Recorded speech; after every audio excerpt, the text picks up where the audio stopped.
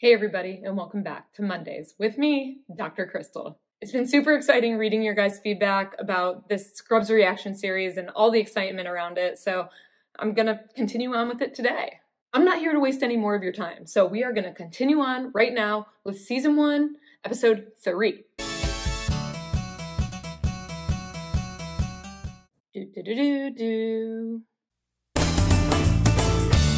I don't know why I came to watch Turk in surgery when I could have caught a few minutes of sleep. I guess I just haven't seen much of my best friend lately. Still, it's not like I'm desperate or anything.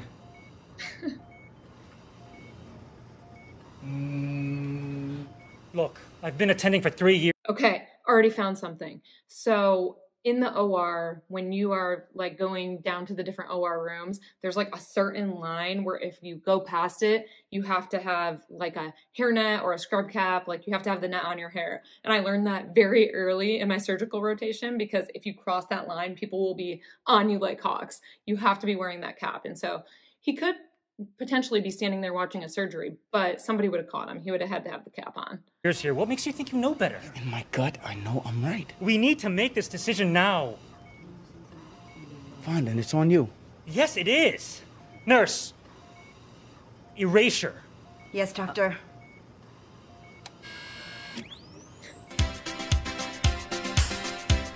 I try to discover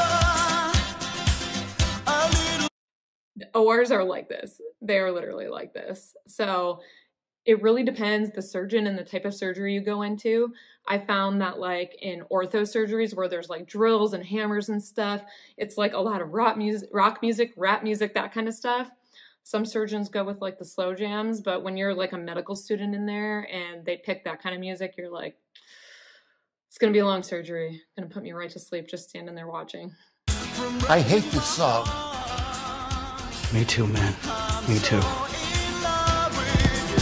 In the surgeries I've been in, they always wait to turn on the music until after the patient is asleep, but who knows? I don't know what they do in every OR. Maybe this happens some places. I'm no Superman. It's weird, but a hospital room can actually be kind of a romantic place. Maybe it's the soft, green glow of a heart monitor, or the way the moonlight reflects off a bedpan. Our shifts keep overlapping on Friday nights. It's the closest thing I've had to a date recently. Well, I had a great time tonight. Oh yeah, me too. So, can I page you? You better, and don't do the whole 2-day waiting thing. Oh, baby, I don't play by the rules. So, good night.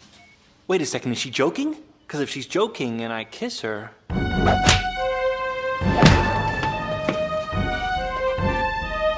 Of course, if she's not joking...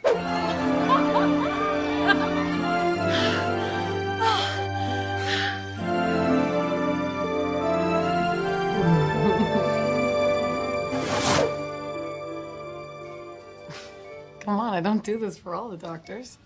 Yes. Look, this guy's gonna need... This escalated quickly. I thought they were gonna play like the best friend thing for a little while, so I don't know. All right, here we are. We're moving fast. Go JD. The other thing is, I don't think anyone would do this in front of a patient. Even with the patient sleeping right there, they could wake up any minute. And yeah, I mean, Heather and I started dating in residency, and I just can't imagine. 40 MEQs at KCL, and go ahead and grab me when you get the results. You got it. Oh, and his TV is broken, so when you two do start tagging each other, least you can do is wake him up and let him watch. In my experience, when two friends miss an opportunity like this, you've got exactly 48 hours to get the kiss. Otherwise, one of you's gonna overthink it. Okay, she's gonna overthink it, and then you end up permanently stuck in the friend zone. I'll see ya. You're such a girl.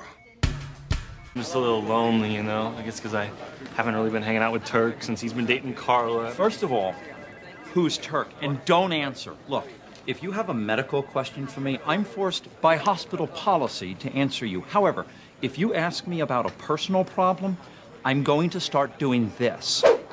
Ow! You seem unhappy. I like that. I try to discover. I Why doesn't the janitor like JD? I haven't been able to figure that out. They haven't had any like bad interactions really. He just like has taken a dislike for him. I don't know. Maybe we'll find out later. T-Man, I'm gonna get my grub on. Rancy's gonna go eat. Ah. So surgery went okay? Yeah, it was cool. Dude, I got to close for the first time ever. Ever. The human body is so disgusting. No, not yours. Yours is stunning. We should go out and celebrate, you know, tear it up like we used. So when he says he got to close, that means, you know, you make an incision to start a surgery, and at the end, you got to close everything up. And so for like the new interns or like sometimes even the medical students, they let you close the incision at the end of the surgery, and it's like, cool, if you haven't done it before.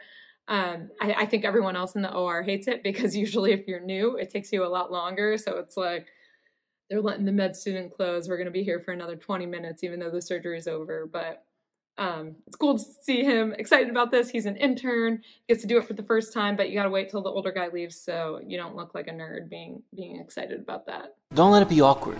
Do something cute. Cover her eyes and say, guess who? Guess who? I can't breathe. Simotis, the severe swelling of the lips exhibited by this patient might be an indication of what? Angioedema. Well done, sport. And what treatment would you recommend, Dr. Dorian? Combination of steroids and any of several antihistamines. Attaboy, sport. Now then, what would you recommend the patient stay away from, Dr. Reed? My first guess would be shellfish. Right you are, sweetheart. I could kind of see what was going on in Elliot's. Sweetheart. Ooh. Ooh, that would have got me too. Oh, he's saying good job to the guys, and then he says, nice job, sweetheart. Oh, yeah, yeah. I also think it's weird that he asked her what they should tell the patient to stay away from, because angioedema could have any number of triggers. I mean, shellfish potentially could be one, but it's not like the only thing. And so I wouldn't just jump to telling a patient to stay away from shellfish. You would have to figure out what caused their specific angioedema. Head. Right you are, sweetheart. Exactly. Creepy. Creepy. I'm so lucky I met you. Maybe next time her mom could come. Dude, you won't even know she's here. Except she laughs at stupid stuff sometimes, and that kind of makes me laugh. It's stupid because it's such stupid. Oh, come on. Tonight's still about us. Whatever, I don't care. Turk, you want to go hang out in your room? Poor JD. I feel like I'm saying that all the time. Poor JD. Everyone knows how it feels to end up being the third wheel. Bestie gets in a new relationship. You don't get as much attention. It's sad. We've all been there. I guess sweetheart is kind of innocuous. Okay. Here's what you're gonna do. Go right down there and confront Kelso. Really? Oh, absolutely. Never mind that he is the chief of medicine for the entire hospital. He'll have a whole new level of respect for you. Honestly? Yes, you can't have sexist terms like that floating around here. You go get him.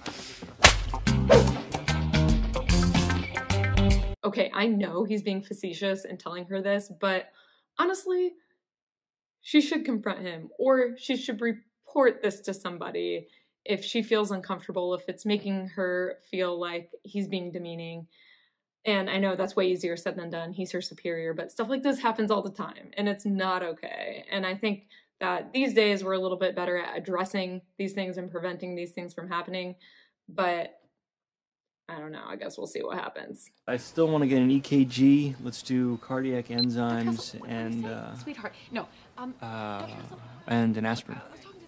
A lot of my work has become second nature to me. The only problem is that it gives me too much time to think. Look, man, I'm surgery and you're medicine. This isn't college anymore. Things have to change. Well, I know relationships change. I guess I just thought yours and mine never would. What's going on? Okay, two things on this little part. So he said he wanted an EKG, cardiac enzymes, and an aspirin. So he's looking for probably like a heart attack, a myocardial infarction. So cardiac enzymes are something we check because they elevate when the heart is injured. And obviously, like sometimes you can see evidence of a heart attack on an EKG as well. So sounds like that's what he's looking for. other thing, his vision that he was having. Somebody mentioned in the comments last time that he has a lot of these visions, so starting to see that. Really, there's a huge difference. When you stitch a patient, wind up sewing a sheet to him, that's an accident. When he tries getting up, the whole gurney collapses, breaking his front teeth. That's a lawsuit. Say it with me. Accident lawsuit. Accident lawsuit. So, what is it, sweetheart? Isn't it sad that that is what they're having to think about? I feel like I honestly think about this a lot, and I think a lot of other providers do, just because of the culture in this country of suing. I feel like it's so common, and I don't know any doctor. I've never met a doctor who isn't always just trying to act in the patient's best interest. So it's always really unfortunate when people get sued, because I don't think anyone is out there trying to hurt anyone. Although I did listen to a podcast, Dr. Death, I think it was called Dr. Death. That was scary. I think he was purposefully hurting people, but that's few and far between. It's the sweetheart thing. It just doesn't hit me right. I'm a doctor, and it seems sort of disrespectful. Oh, I've always called the young men sport and the young ladies sweetheart. But you call Becky sport. Oh, well, I am so sorry, sport. It must be one of those bad habits I've developed after working in the medical field for over 30 years. 30 years? But you look so young. He might even be septic. Well, we won't know anything until the lab gets his blood work back. If he's septic, there's a chance they'll have to reopen this guy. Of course, there's also a chance he could die. I've seen this before. Gauze, sponges, some young surgeon left something in this man. No, I know the guy that closed. He'd never be that careless. Okay, excuse me, sorry. The versions I'm watching are separated into like 5 parts, and so sometimes it cuts right in the middle of a scene. Kind of annoying. Has anyone seen my keys? No? Okay, how about my wallet? Anyone? I've never seen that before. Honestly, though, the person who's closing, if he's really just closing the outside incision, he's not the guy responsible for something being left inside. That is whoever's doing the surgery. They're supposed to do counts at the end to ensure something like that doesn't happen, but we'll see. Hey, I was just dreaming about you. We were... Hey, you got a few minutes? Don't move. No, don't move. Missed opportunities. His countdown is running. He's gonna lose his chance. Well, Mr. Kavanaugh, your arrhythmia is much better. Everything looks just great, actually. You sound surprised. Well, okay, it has nothing to do with you, but I had a little run-in with Dr. Kelso yesterday, so when he switched me over to you, I just thought it'd be a difficult case.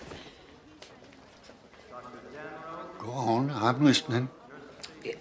Excuse me while I go check on another penis. A patient. Well, he's a penis patient.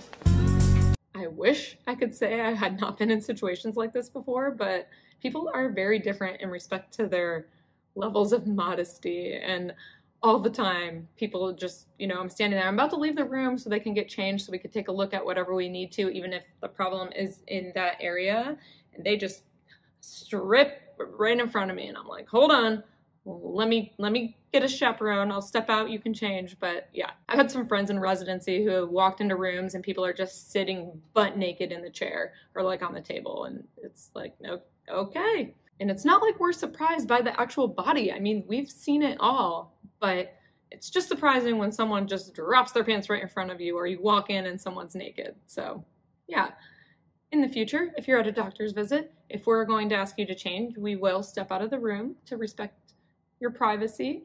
And yeah, usually if a doctor has not come in to see you yet, you can leave your clothes on. We'll let you know if you need to get changed.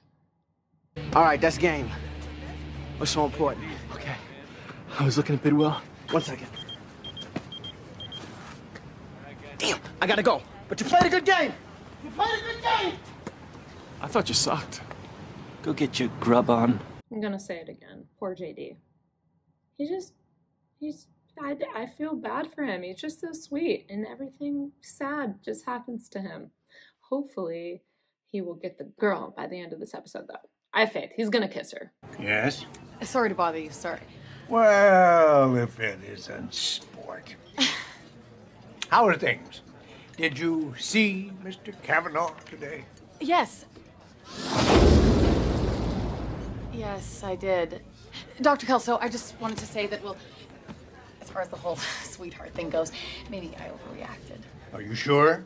Because I wouldn't want you to be the least bit uncomfortable. To tell you the truth, I have no idea what possessed me to say anything in the first place. I hate this.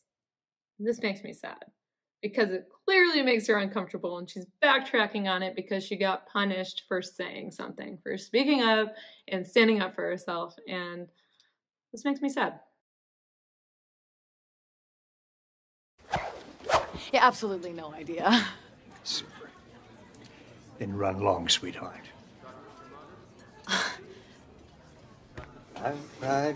Before I do, so Bambi, are you giving me attitude?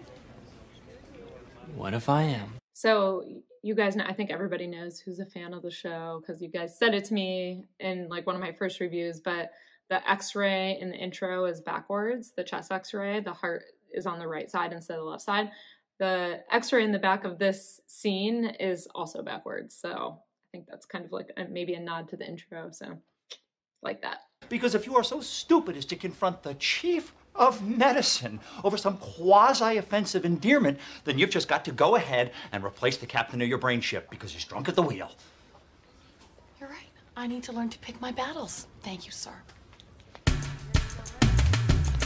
You guys are right. I love this guy. He understands the value of me time. He is teaching lessons while he's not even meaning to. I mean, I don't like that he called her stupid, but aside from that, pretty chill guy. I think I would like him. Actually, in real life, I probably wouldn't like him. He would probably make me cry, but that's beside the point. For this show, I like him so far. What happened? There's no infection. He's diabetic, so when someone gave him insulin during post-op, when he wasn't eating, he became hypoglycemic. Oh, that's funny, because the only person that could have given him insulin... Uh-oh. I gave him insulin. Twice. Oh, he's fine, Bambi. I gave him an amp of D50 and he's eating now. But you should probably give him a glass of orange juice in about an hour. Carla, thank you so much. You totally saved my ass. No, it wasn't me.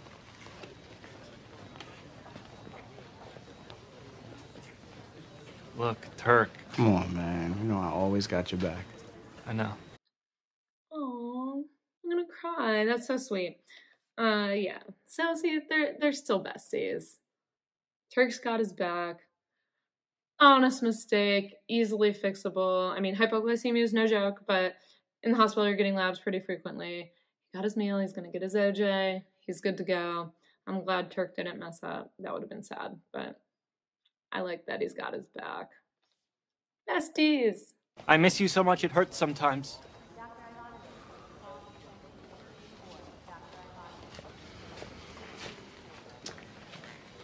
Okay, you've had a rough day, so I'm gonna let that go for now. Thank you.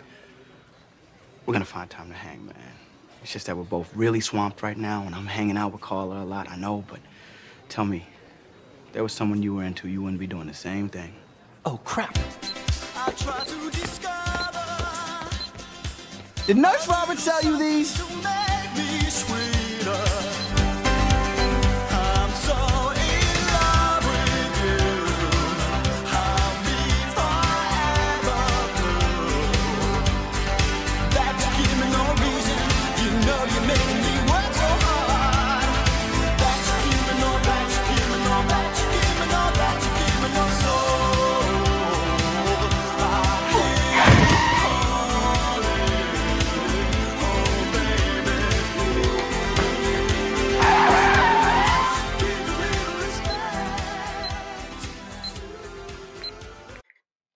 No! You don't even want to hear about the day I've had. You're right. Kiss me. Right now? We can wait like 3-4 seconds.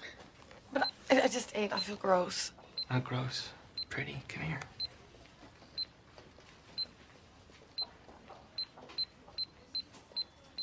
JD, can we just talk for a second? It never fails. It was too late. I'm so sad. I thought they were gonna get together. I think they'll still get together, but now it's gonna be longer. We have to wait. I was like, there's no way in a TV series that these characters are gonna get together so quickly. But Turk and what's her name did.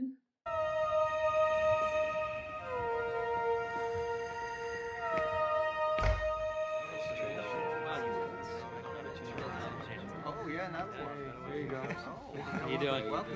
Went to high school with her. We worked at Penguin's Yogurt. She'll come around. The first few weeks here have been so hard for me. Mentally, physically, emotionally. It's like math camp all over again. Not that I've ever been to math camp, it's just an expression. I use it all the time. I know the idea of choosing friendship over sex seems like the last thing any guy wants to hear. But you know what? This time it actually made sense to me. Besides, I challenge anyone to survive being an intern without having a close group of friends to lean on. That is so true. Intern year was probably one of the hardest years of my life. Probably was the hardest year of my life. It is exhausting. You're working so much and you are not getting enough sleep and you're learning so much and you're just exhausted. And you definitely need a good group of people to lean on, whether that's your family, whether that's close friends. You're not going to make it through without some support. So I agree with JD, but I'm still sad they didn't get together. He just seems like such a good guy. I just feel like he's going to make such a good boyfriend one day. So hopefully he finds his love, even if it's not her, but I guess we'll find out in the future. I think they get together. I think I know that somehow. Maybe somebody told me.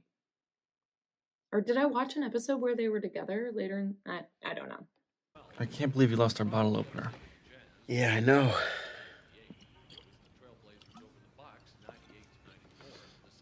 I miss it so much it hurts sometimes. You're a bad person. Don't judge me. All right. That was a good one. That was another good one. Thank you guys so much for watching and thanks for following along as I go through this series. I'm super excited to continue. The show is great. And honestly, it's hard not to just sit down and start binge watching it because when I watch, I gotta film and everything. And I really just want to kick back in one of these chairs over here and just watch the whole series. But I won't do that. I will go through it with you guys. I promise that I will not watch any episodes without you. So you have my word. I hope you enjoyed the video today. If you did, please don't forget to give it a like, subscribe if you haven't, and I'll see you next time.